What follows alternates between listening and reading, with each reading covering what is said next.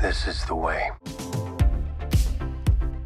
Hey, welcome to ScreenCrush. I'm Ryan Airy, and this is all the Easter eggs, references, and little things you might have missed in the new trailer for The Mandalorian Season 3. So, in addition to going through the trailer, I'm going to talk about how it pairs up with the first trailer that was released in September, maybe do a little bit of theorizing, and I'm going to explain a lot of the Star Wars lore that built up to this season. See, Season 3 isn't going to just be a new season of the show, it's going to continue a story that was started in the Clone Wars series, and it's also going to set up the prequel trilogy, so maybe this will finally make sense. Somehow Palpatine returned. So the first thing is, sorry, it's really hard to focus. I am starving. Person, are you eating raw, unmilled rice? Maybe. You've been listless because you never eat a good lunch. Get it together or you are fired. I'm really sorry. I'll eat better. Now back to what I was saying. Alright, so we open with 7 Mandalorians walking on a ridge, and the one in the front looks like it could be Bo-Katan. What's a Bo-Katan? Oh, Doug, Bo-Katan isn't a what, it's a who. Very brief recap here of the history of Mandalore, and this won't take too long if you're all caught up with the animated series and this is all old news for you. So, Mandalore has always been a planet of warriors that were prone to civil wars. The Mandalorians were originally united by a Jedi Mandalorian named Tarre Vizsla who wielded the darksaber. So, the darksaber has the ability to unite the various Mandalorian clans and houses, and it's won through combat. Like the Elder Wand. Yeah, just like that. After a war turned their entire planet into a desert, pacifists took control of the planet and built these massive dome cities, while the warrior sect, called Death Watch, was exiled to their moon. Eventually, Death Watch staged a coup on Mandalore with the help of Darth Maul, and this started another Mandalorian Civil War. So there's 2 key players here. One is Duchess Satine, the pacifist leader of Mandalore and the former lover, maybe, of Obi-Wan Kenobi. Had you said the word, I would have left the Jedi Order.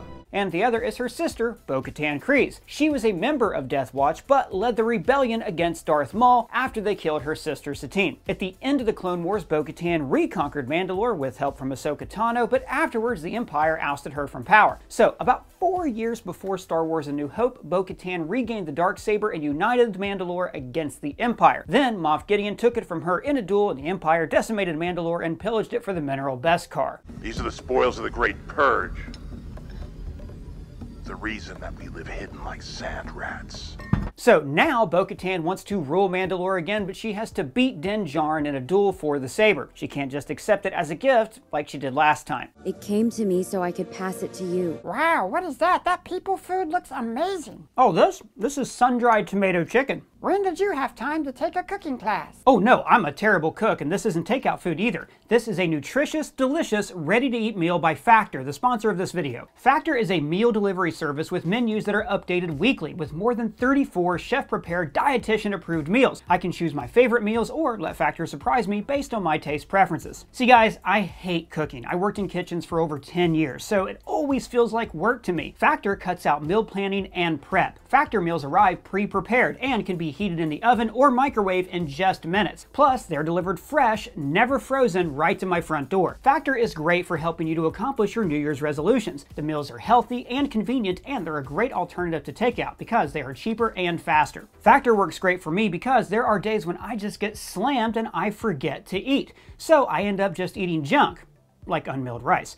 But Factor sends me chef-prepared meals that make it easy for me to eat healthy. But how do they make such healthy foods? Well, because they have registered dietitians who work hand in hand with their kitchen. So every meal is made from scratch with nutritious ingredients. You can easily adjust your order size, order more for your family, or even skip a week if you're leaving town. So you have to give Factor a try. Head to go.factor75.com/ScreenCrush60 and use the code ScreenCrush60 to get 60% off your first Factor box. Now back to the Easter eggs. Alright, so that's the recap. Now let's get to the trailer. We open on a ridge, which immediately calls to mind the westerns of John Ford. From the very beginning of making this show, Jon Favreau said he wanted to be inspired by the things that originally inspired George Lucas. I want to be influenced by the stuff that influenced George. Ford is one of the all-time greatest film directors, and his 1939 film Stagecoach rejuvenated the genre. Before Ford, westerns were shot largely in studios or on backlots. Ford took the productions into the deserts around Los Angeles so he could tell these wide, expansive stories. His films, especially The Searchers, were a major influence on Star Wars. And then Ludwig Göransson's score hits us with this stinger. That is straight out of the spaghetti westerns of Sergio Leone. Now, as for what these Mandalorians are doing, I think that we're going to see a bit of Mandalorian infighting this season. Bo-Katan's group could be on this world to seek out the faction led by the Armor. And the Armor, by the way, could also be from that faction of Mandalorians that were loyal to Darth Maul. She wears horns on her helmet, and so did the warriors who swore for Maul in the Clone Wars. Liam Like Star Wars on Twitter pointed out that the badge on this guy's pauldron marks him as being from Clan Eldar, and in Star Wars Rebels, they pledge themselves to Bo-Katan Kryze. Clan Eldar is with you. Din Djarin narrates, Our people are scattered like stars in the galaxy. and when he says this, he doesn't just mean that the Mandalorians are physically scattered across the galaxy after the destruction of their world. They are scattered culturally. There's different factions of Mandalorians who are fighting to define what a Mandalorian is. Now, we saw in the Season 1 flashback that Din was rescued by Death Watch, and that's the same group that Bo-Katan's sect split off from. So this season could eventually see these two factions reuniting into one coalition of Mandalorian forces. Din hints at this when he says, What do we stand for? First Knights. I don't know her.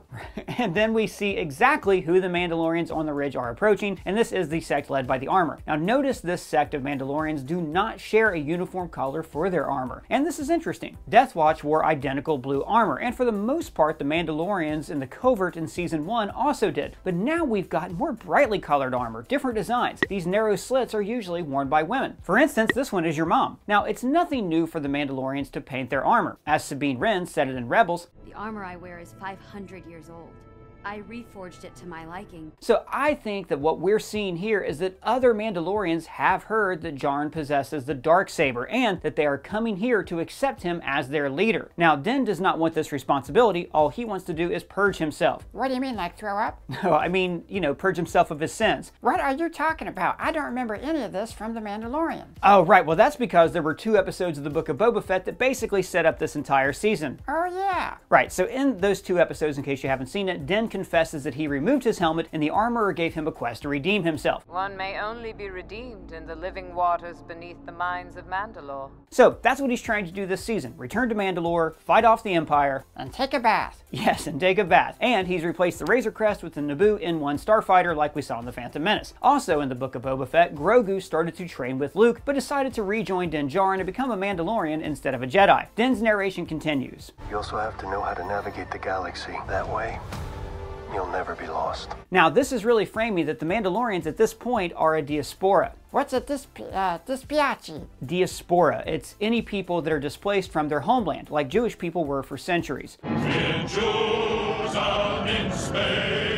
Then we see Mando landing in Navarro, and the place has improved just a little bit every time we've seen it back since the first season. You can tell this because the pagoda has been sculpted and refined with every new visit. Here we see an ivory collar protocol droid, symbolic of the new purity found on Navarro, and a Kowakian monkey lizard climbing a white tree. Big change from Season 1 when they were being roasted on a spittle. This is actually my favorite detail to show how much the town has changed. In the first season, the town was on the wilderness, more like the town in Sam Peckinpah's The Wild Bunch. That was because the first season especially was a Western, but the whole point of a Western is that the hero civilizes the land and then they move on because they are no longer fit to be in a place that is made for decent people. So after Navarro becomes refined, Mando can never belong there. Carl Weathers' Grief Karga is still running the town, and notice how now he's wearing the robes of a magistrate, again indicative of the progress the planet has made. Now, see these melted stormtrooper helmets? They formed the base of a statue of IG-11, the assassin droid who sacrificed himself to save them in Chapter 8. Now, Grief had a statue built to commemorate his sacrifice, I think because this is how you actually civilize a place. People need heroes, they need martyrs, because this inspires everyone else to live up to that sacrifice. IG-11 didn't die to save Navarro, but I bet that's the story that Grief has spread around. After all, the American West was civilized by stories of the brave men who fought to make it safe for decent folk. The fact that most Western stories are total BS doesn't matter. The West was built on legend. When the legend becomes fact, print the legend. When Mando greets Grief, Carl Weathers replicates the most manliest handshake in film history. You son of a bitch.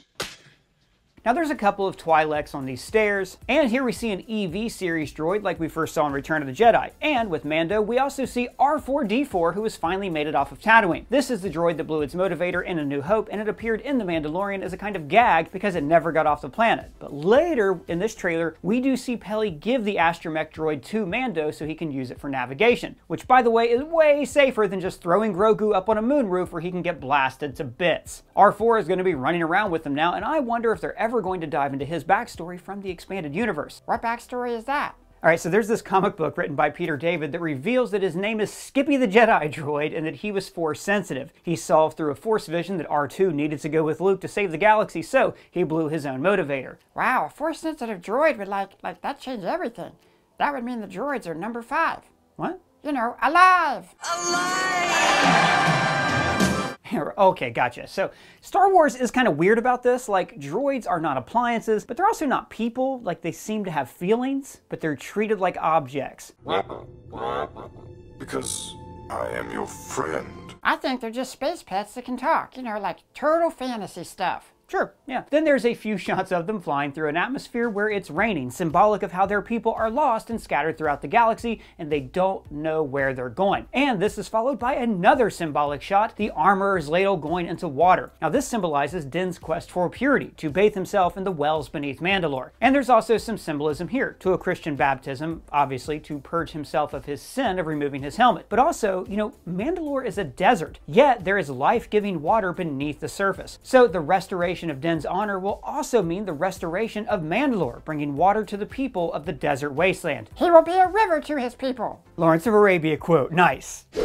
It was from this. Because I am a river to my people. So then we see the domed city of Mandalore in ruins. Now we've previously seen it in the Clone Wars and we saw clips of the destruction in the Book of Boba Fett. But now, here it is to show us what is at stake for the Mandalorian people. This is intercut with Mando getting his new droid from Peli, and notice the Phantom Menace pit droid doing air traffic control for him. And the camera cuts to Grogu just as Peli says, May the Force be with you! and this is intercut with flying away from a city during a celebration, which could be the anniversary of the overthrow of the Empire. After all, we did see various planets using fireworks on that day, or they could be celebrating Life Day, the Christmas-esque holiday from the Star Wars Holiday Special. We celebrate a day of peace, a day of harmony.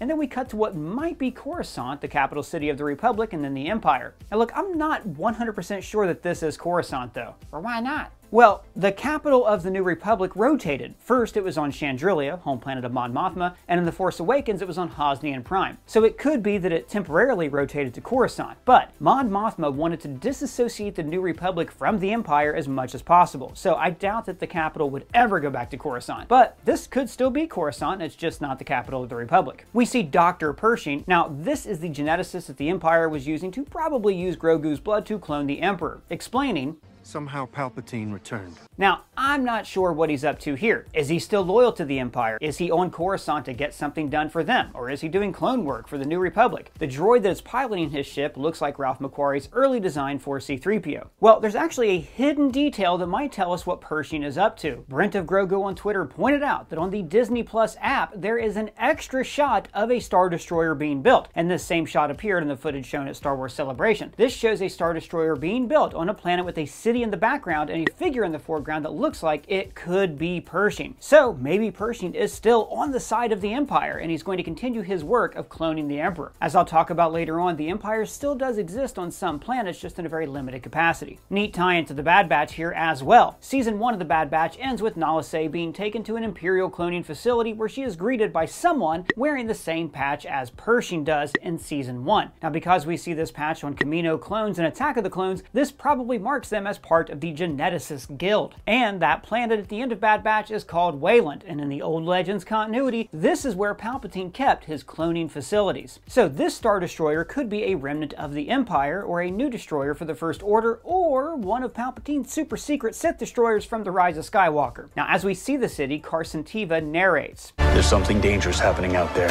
Carson Teva is the X-Wing pilot who patrolled the New Republic space in Navarro, who gave a similar warning to Cara Dune. There's something going on out here.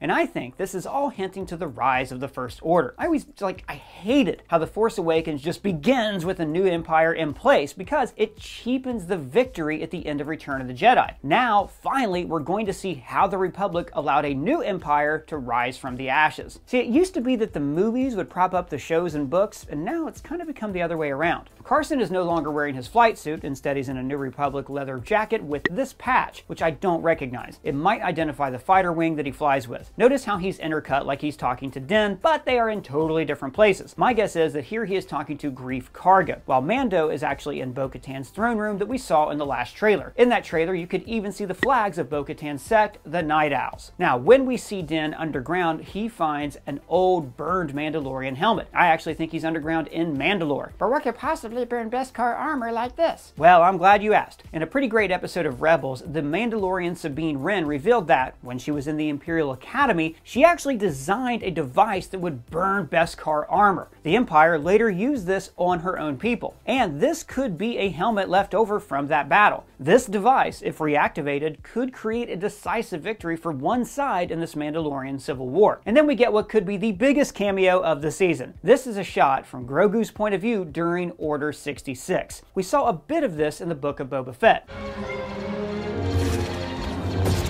But now we see that there is someone coming after him. This immediately made me think of Qui-Gon Jinn and Obi-Wan coming after the Trade Federation in The Phantom Menace. George Lucas even said that this scene is meant to be a reverse of the monster coming through the door trope. So there's only one person with a lightsaber fighting the Jedi during Order 66, and that is Darth Vader. So we could see a Vader cameo this season, but I doubt it. But why? That would be so cool. But so why not? Well, okay, because to me, this looks more like it's sparks from a welder that's like opening the door. And if Anakin would have met Grogu, then Grogu would be dead. The season is hinting that we might finally see who saved him. This might even set up the Ahsoka series. We actually did a video theorizing on who that could be, somebody with a connection to Ahsoka Tano. The video is a lot of fun. I suggest you check it out. Then we see TIE interceptors chasing Bo-Katan's fighter, the Fang. But I thought the Empire was dead now. They beat them in Return of the Jedi. They're dead. Yes and no. So the Empire was decisively beaten at the Battle of Jakku. Then some hardliners went off into the unknown regions and formed the First Order, and the Emperor's right-hand man, Masameda, surrendered to the New Republic afterwards. The Empire had to give up its military, but they were able to keep the few worlds that wanted to remain part of the Empire. They were just not allowed to expand. Some of these systems eventually did join the New Republic as a right-wing centrist party who wanted a stronger galactic government. There were also splinter governments like the New Separatist Union, the Confederacy of Corporate Systems, and the Sovereign Latitudes of Americavania. So the New Republic was never a very strong, united government. They even demilitarized like right after the war so they could be as different from the Empire as possible. With all these groups around, there are also various factions of the Empire, local warlords like Moff Gideon, who want to restore the Galactic Empire. And has been blessed with rare properties that have the potential to bring order back to the galaxy. So these TIE interceptors could belong to any single one of those warlord sects. They're after Bo-Katan, and it does look like Mando flies into the same environment as M1 Starfighter to help her. This could precede the scene where he meets her in her throne room. Next we see a bar filled with droids, which is a tongue-in-cheek callback to this. Your droids, they'll have to wait outside. We don't want them here. I've always wondered why the bartender hates droids so much. Maybe it's because that they can record people in the bar and it's a seedy place where people don't want recorded. Or maybe he was a Clone Wars vet who had some droid resentment, much like Din Djarin did. No droids. This discrimination also mirrors segregation in the real world. So, just like in the real world, the oppressed minority have their own bar. The channel Eckhart Slider even pointed out that the droids seem to be drinking some kind of oil, but not fed into their mouths because they don't have mouths. It's a nice touch. We see protocol droids, a PA droid like A7 in A New Hope, and of course, battle droids. Battle droids have always been the highlight of the Clone Wars series. And be sure not to drop it. Whoa! Wow! And I'm hoping that we really get to have some fun with them in this season. And then we see Mandalorian paratroopers landing on what I think is Navarro. Now this, to me, looks like the cult led by the Armor. This person in the lead here even looks like Tarre Vizsla, who had words with Mando in Chapter 2. Our world was shattered by the Empire, with whom this coward shares tables. But everything turned out fine. This is the way. This is the way. And actually, they did duel in the Book of Boba Fett. So now they have returned to Navarro, maybe to conquer it, and maybe to reclaim the place as their home base. They destroyed the statue of IG-11. You can see its foot here and the base of the statue here. Notice when this Nikto falls, we get the best cameo of the trailer. A whole family of little fricks. Of course, this is like the best character in The Rise of Skywalker. Somehow Palpatine returned. No, come on, play it. Play the best thing. It's awesome. Hey, I love that guy. And there's another clue that this is the Armorer's faction in the teaser trailer. That showed one warrior in this battle wearing the Death Watch insignia on their pauldron. Next, we see Grogu in a cave, and this could be the same cave system where the Armorer's faction lives. Notice how the walls and floor are all melted, which tells you this is no ordinary cave. It's inside a dormant volcano. And then something hops down here to threaten him. Now, I don't think this is a creature because it has clothes. Looks like it's just like a local primitive. And then this. Grogu, now confident in his Force abilities and using them to fight. And this is when I realized that for the entire trailer, Din was not narrating to his people or giving a rousing speech. He was simply teaching Grogu what it means to be a Mandalorian. This is the way. So my long-term theory is that Grogu becomes the king of these people, the immortal ruler of the Mandalorians. Kind of like Tarre Vizsla, a Force-sensitive Mandalorian who wields the darksaber and can lead his people forward into a new era. Then the title of the series would not refer to Din Djarin, it would instead refer to Grogu. Well guys, that's all the Easter eggs we found, but if you found any, let me know in the comments below or at me on Twitter. And if it's your first time here, please subscribe, smash the bell for alerts. For ScreenCrush, I'm Ryan Airy.